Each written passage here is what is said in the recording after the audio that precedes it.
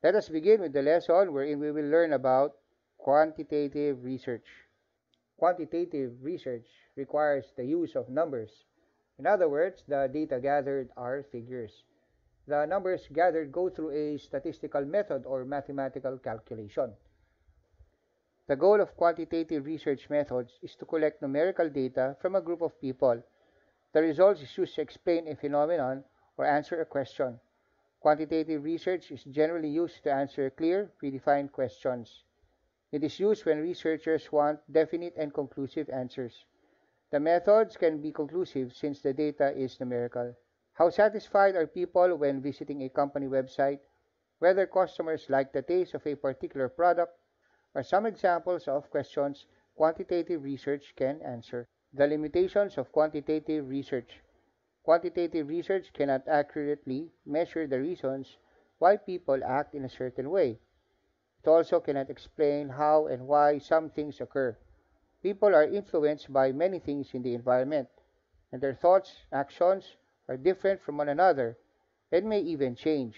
Improper representation occurs because many times we do not gather information from everyone in the target population. Rather, only a portion or a sample becomes the representation of the population. And quantitative research can be very costly and time consuming. The following are the methods of quantitative research. A survey is the process of gathering data from specific respondents, then analyzing the data collected.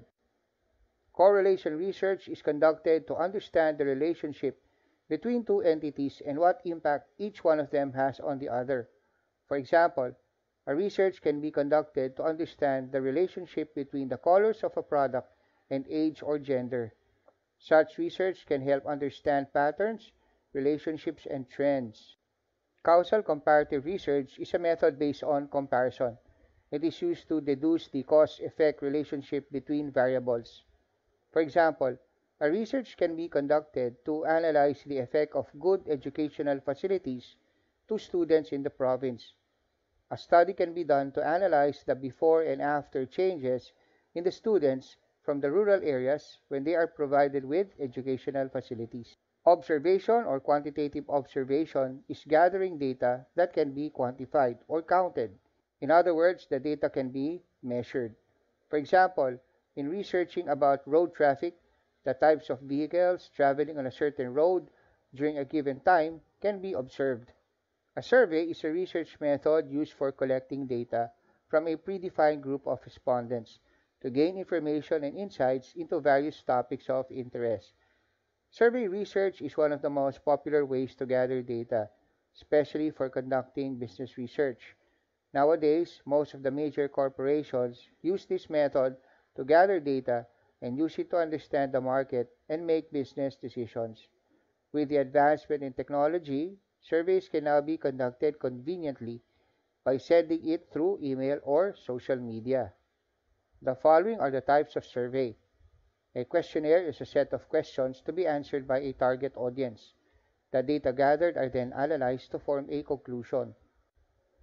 An interview is a face-to-face question and answer data gathering method. Instead of using questionnaires, which is non-personal, the interview is conducted in person. Cross-sectional surveys are data from a set of audience at a given point in time.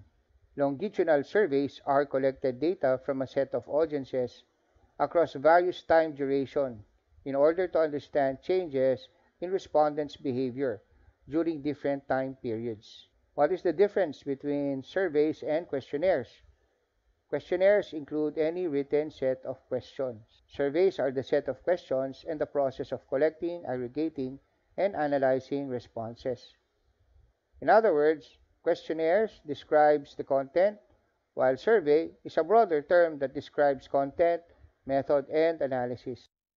So these are the steps in survey development. Formulate goals. Before beginning to write questions for a survey, it is important to know the objectives. What can be learned, and how will the survey help? It is important to develop assumptions and expectations at this stage. Write the survey questions. This is the part that should be carefully developed. The right questions should be asked. It is important to choose words carefully so that the respondents are not influenced. Send it to respondents. Send it to the right respondents. The target must be predetermined. It is important to ask the questions to the right people. Finally, collect the data and analyze the responses. The data gathered has to be tallied. It should go through the right statistical method in order to draw a reliable conclusion. That ends today's lesson. Kindly visit our Google Classroom to access the classwork. If you have any questions, just type it in the comment box. Thank you and have a nice day.